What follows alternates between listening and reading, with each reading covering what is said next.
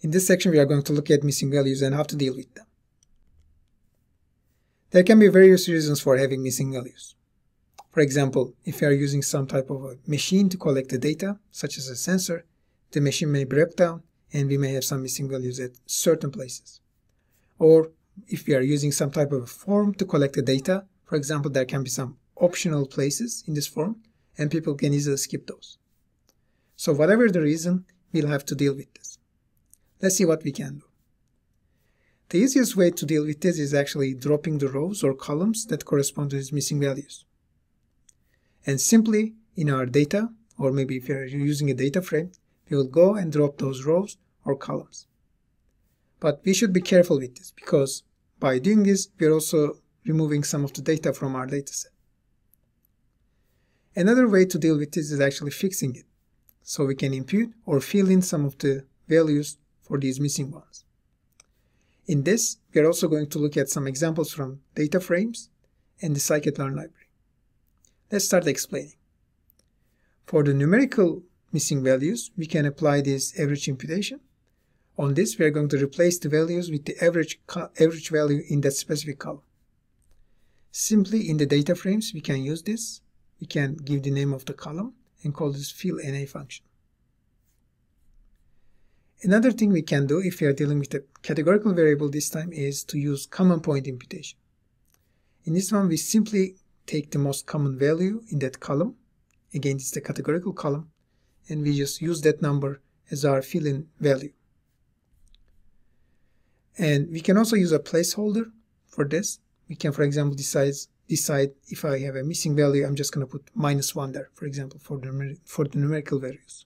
Or maybe for a categorical variable, we can maybe create another category saying missing maybe. So these are all some different kind of approaches. And the last, we can do some type of advanced imputation. In this one, we try to predict the missing values using the complete data. So this is very advanced. Actually, we use a machine learning model to fix this issue.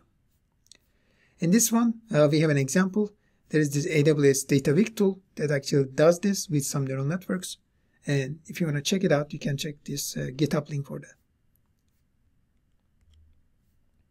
So we've seen how to deal with this problem.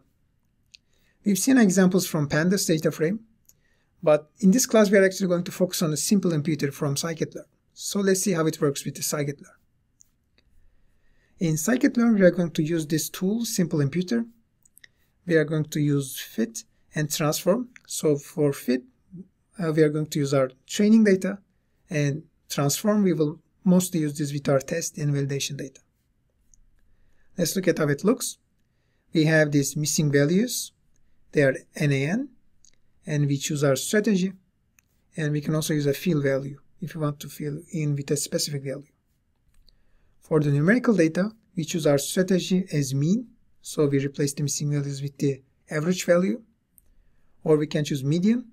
In this case, we are going to take the median value and put it in there. Medians is usually less sensitive to the outliers. For the numerical or categorical data, we can choose the strategy most frequent. In this case, it's going to use the most frequent value.